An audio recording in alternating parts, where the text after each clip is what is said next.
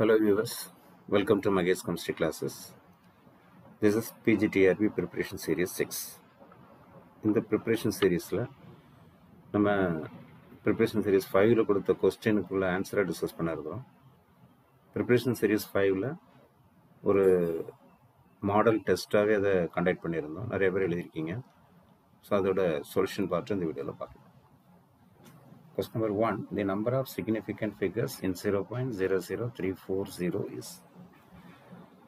இது மாதிரி கொஸ்டின்ஸை ஃபஸ்ட்டு இதோட எக்ஸ்பொனன்ஷியல் ஃபார்மேட்டில் எழுதிடுது. எல்லா இதுவுமே அப்படி எழுதுறதுக்கு வாய்ப்பு இருக்கா. சில கொஸ்டின்ஸை நீங்கள் வந்து இதை எக்ஸ்பொனன்ஷியல் ஃபார்மில் எழுதிக்கலாம். ஸோ இது அப்படியே நம்ம எக்ஸ்பொனன்ஷியல் ஃபார்மில் எழுதுறதா இருந்தால் இந்த இதை இது மாதிரி கொடுத்துடலாம் இல்லையா. ஸோ திஸ் இஸ் 3.40 × 10⁻³ எக்ஸ்பொனன்ஷியல் எப்போவுமே அதுக்கு வந்து சிக்னிஃபிகண்ட் ஃபிகர் கிடையாது. ஸோ 3.40 நம்ம வந்து என்ன பண்ணணும், கன்சிடர் பண்ணணும். 3.40ல் zeros place to the right of the decimal point. Decimal பாயிண்ட்டுக்கு ரைட்டில் இருந்ததுன்னா அது வந்து சிக்னிஃபிகண்ட்டாக நம்ம கன்சிடர் பண்ணிடலாம். So the number of significant for this number is 3. 3.40 is 3. Our answer is C. Okay. Move to the next question. Which pair represents incorrect first ionization energy? இதில் கொடுத்துருக்கிறதுல lithium sodium இந்த கம்பேரிசனில் எதில் நமக்கு இதில் இருக்கிறது இன்கரெக்ட் பேராக இருக்குது அப்படிங்கிறது இதில் கொஸ்டின்ஸாக கேட்டிருக்கு. ஸோ இன்கரெக்ட் பார்க்கணும் அப்படின்னா இதில் lithium and sodium. Lithium and sodium வந்து நமக்கு வந்து alkali metals. So lithium sodium potassium rubidium caesium. So down the group என்ன ஆகும் அப்படின்னா சைஸ் வந்து இன்க்ரீஸ் ஆகும். சைஸ் வந்து ஸ்மாலர் சைஸ்லேருந்து இதோட சைஸ் வந்து இன்க்ரீஸ் ஆகிட்டே போகிறதுனால அயனைசேஷன் எனர்ஜி டிக்ரீஸ் ஆகும். So IE decreases in this down the group. So அப்படி பார்க்கும்போது லித்தியம் அண்டு சோடியம் ரெண்டையும் கம்பேர் பண்ணால் lithium has highest ionisation energy. So this statement is correct. Then beryllium and boron. Beryllium and boron அப்படின்னு பார்த்தா இந்த first குரூப்பில் second பீரியடில் lithium beryllium boron இப்படி இருக்கும். கார்பன் நைட்ரஜன் போகிறது. So beryllium atomic number 4, boron atomic number 5. So பெர்லியத்தோட electronic configuration 1s2 2s2 எழுதலாம். போரானோட electronic configuration 1s2 2s2 2p1 எழுதலாம். ஸோ இந்த ரெண்டு கேஸையும் கம்பேர் பண்ணும்போது இது வந்து நமக்கு ஒரு ஸ்டேபிள் எலக்ட்ரானிக் கான்ஃபிகரேஷனாக இருக்குது. கிளியர். இது வந்து by losing one electron it will undergo stable configuration. So it is ready to lose the electron. Okay.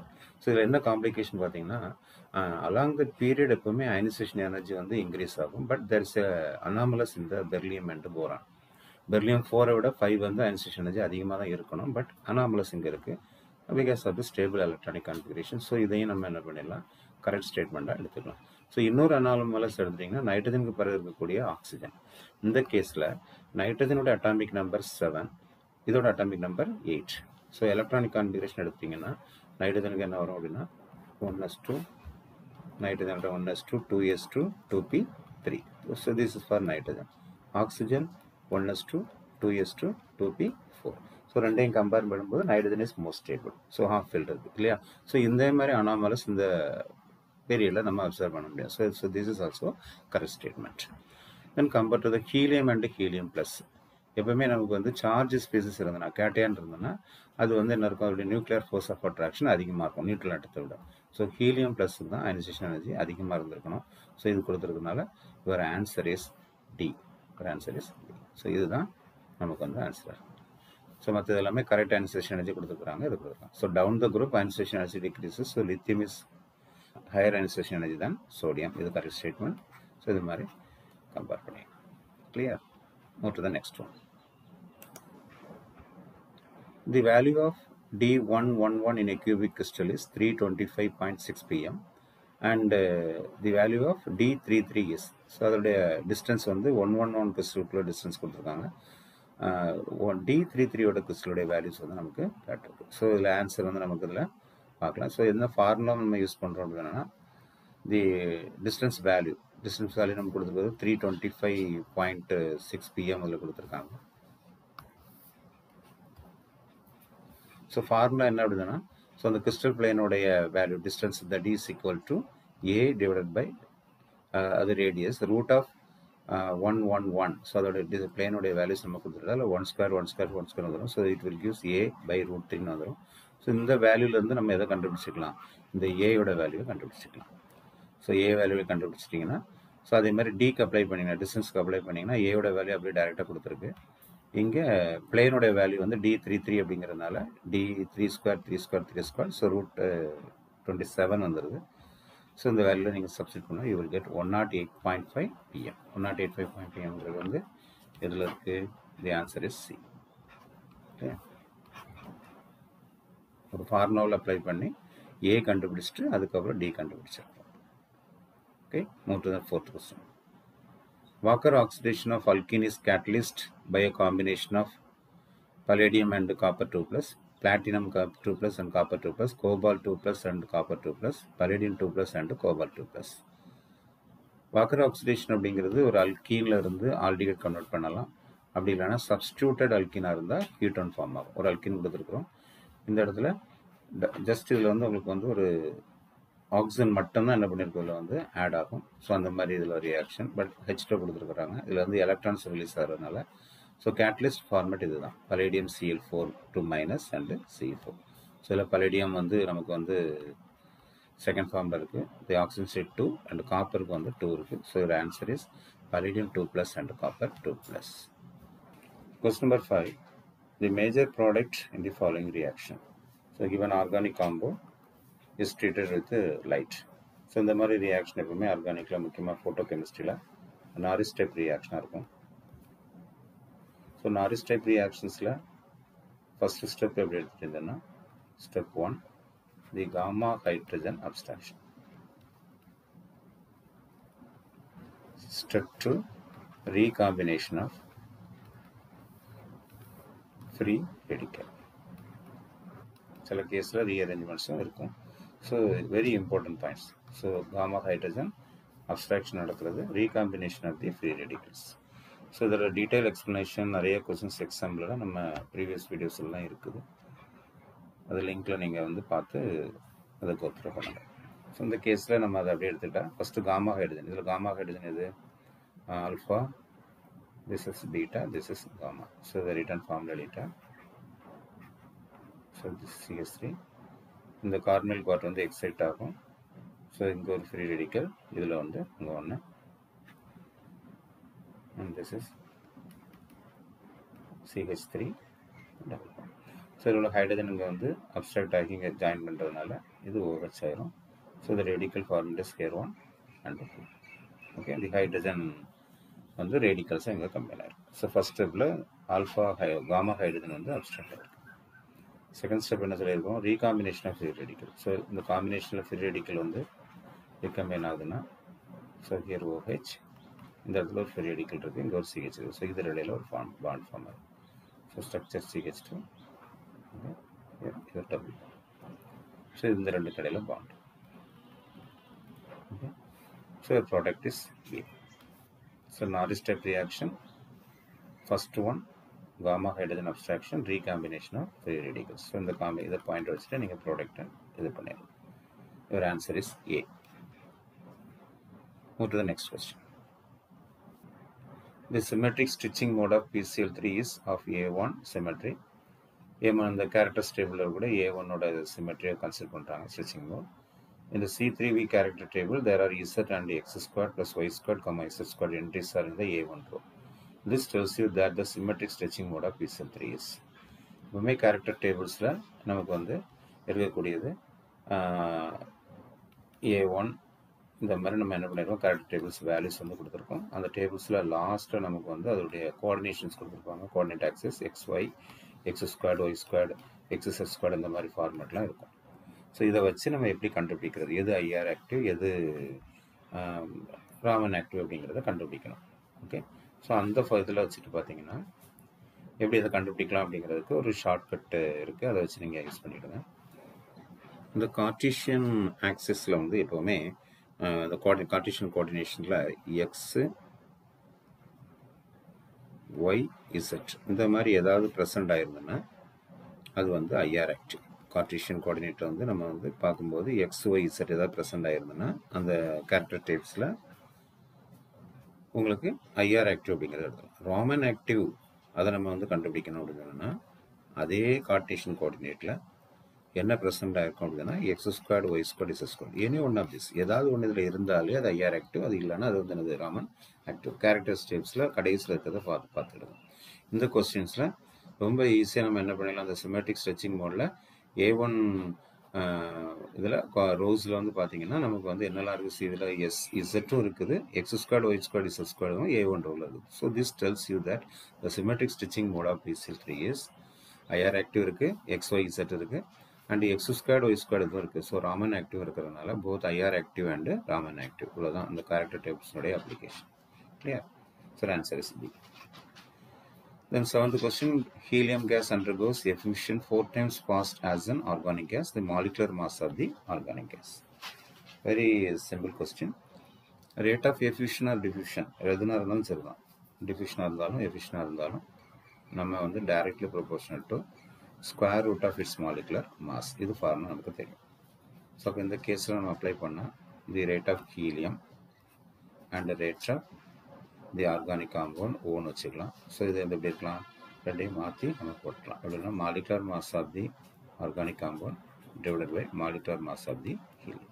So molecular mass of the helium நமக்கு தெரியும். ஸோ இந்த கேஸில் இப்போ எப்படி கொண்டு வந்துடலாம், this is R helium by R, இதை square பண்ணிட்டா இந்த வேல்யூஸ் வந்துடும். Molecular mass of organic compound and what is the molecular mass of helium, it will be 4. அப்போ இதை நம்ம சால்வ் பண்ணுறோம். சால்வ் பண்ணும்போது molecular mass of organic compound this equal to இங்கே என்ன கொண்டு வந்துடலாம், the rate of helium. The helium gas undergoes effusion 4 times as of the this one. Okay. So அது என்ன கொடுத்துடலாம் அப்படிங்கிற அப்படியே molecular 4 into RO by RHE அப்படிங்கிறத கொடுத்துடலாம் square. So this is equal to 4. Cancel பண்ணிங்கன்னா 4 into 4 squared is equal to 64. Our answer is B. Yeah. Question number 8. The product obtained when anisole is subjected to bridge reduction. So bridge reduction, many questions. Bridge reduction separate video are posted in our channel. Kindly go through this explanation. So anisole formula, the OCSA. Bridge reduction reagent, sodium and liquid ammonia. The trick is electron withdrawing group or electron releasing group is present. So here OCSA group is the electron releasing group. Electron releasing group இருந்தனா அந்த reduction part வந்து எதில் இருக்கும் அப்படின்னா நம்ம கொடுத்துருக்கக்கூடிய அந்த நான் ரெடியூஸ் பார்ட்லேயே என்ன பண்ணோம், அந்த மெத்தில் குரூப் வந்து மெத்தாக்சில் குரூப் வந்து ப்ரெசென்ட் ஆகிருக்கும். Okay. So this is the product. இதில் எலக்ட்ரான் வித்ராயிங் குரூப் இருந்ததுன்னா இந்த இடத்துல வந்து என்ன பண்ணியிருக்கோம், கனெக்ட் ஆகிருக்கும். ஓகே.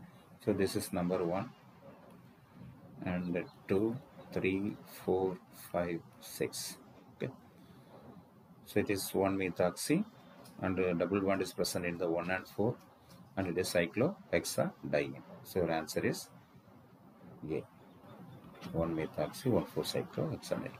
So concept என்ன, bridge reductionல benzene mechanism form ஆகும், சால்வேட்டட் எலக்ட்ரான் ரெடியூசிங் ரீஜென்ட் ஆக்ட் ஆகும். இந்த இடத்துல எலக்ட்ரான் ரிலீசிங் குரூப்பாக இருக்கா எலக்ட்ரான் வித்ராயிங். ஸோ இதே மாதிரி இன்னொரு எக்ஸாம்பிள் நம்ம பார்த்தோம்னா இதே இது பென்சாயிக் ஆசிட் இந்த இடத்துல அப்ளை பண்ணால் இது வந்து எலக்ட்ரான் வித்ராயிங் குரூப். அப்போ நமக்கு கிடைக்கக்கூடிய ப்ராடக்ட் எப்படி எக்ஸ்பெக்ட் பண்ணுறோம் அப்படின்னா பென்ஸ் ரிடக்ஷனில் அதே பென்சைனில் ரெடியூஸ்ட் பார்ட்டில் அந்த குரூப் வரும். ஸோ இது வந்து எனக்கு உங்களுக்கு டபுள் பாண்ட் இல்லாத இடம் ரெடியூஸ்ட் பார்ட், இதில் நாட் ரெடியூஸ்ட் பார்ட். ஸோ இந்த மாதிரி எலக்ட்ரான் ரிலீசிங் குரூப்பாக இருந்தால் இப்படி இந்த இடத்துல கனெக்ட் ஆகும், எலக்ட்ரான் வித்ராயிங் குரூப் இருந்தால் இந்த இடத்துல கனெக்ட் ஆகும். So answer is 1 methoxy, 1 4-cyclohexadiene. So இது அடுத்த டேட்டா அனாலிசிஸ்லேருந்து ஒரு கொஸ்டின் கேட்டிருக்கு. இன் experiment the densities of lithium metals are found to be 0.54, 0.55, 0.52 and 0.51. The mean deviation and the standard deviation are respectively.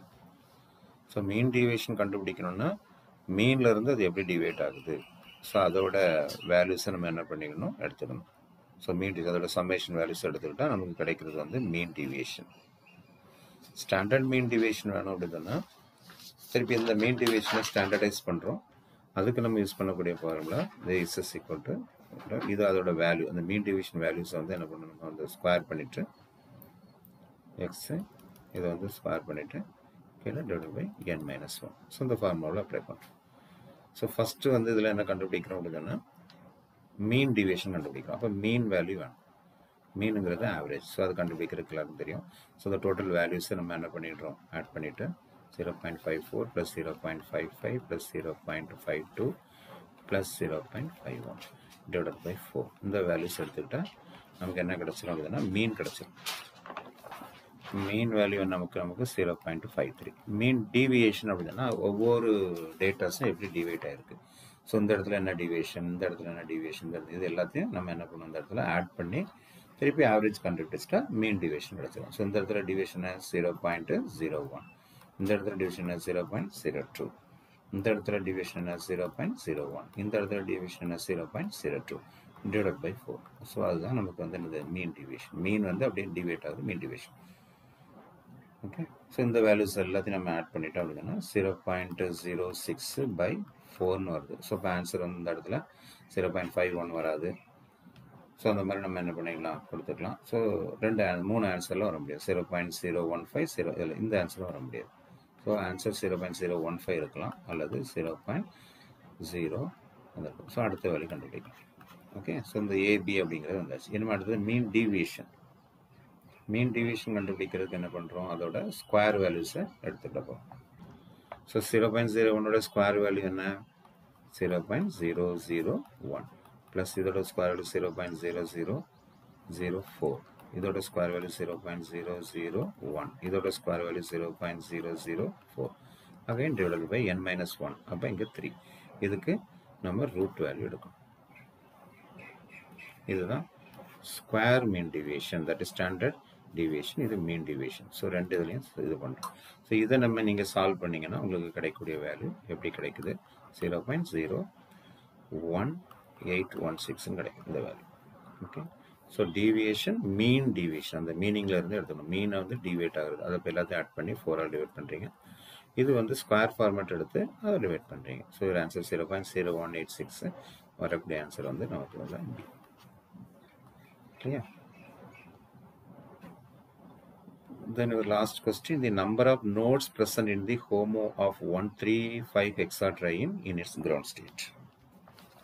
So இது quantum chemistryல Huckel molecular orbital theory conceptல எடுத்துக்கிறோம். So 13 hexatriene, so formula C, so 6 compound.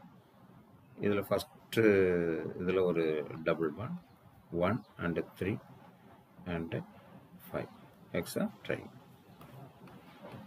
for the structure.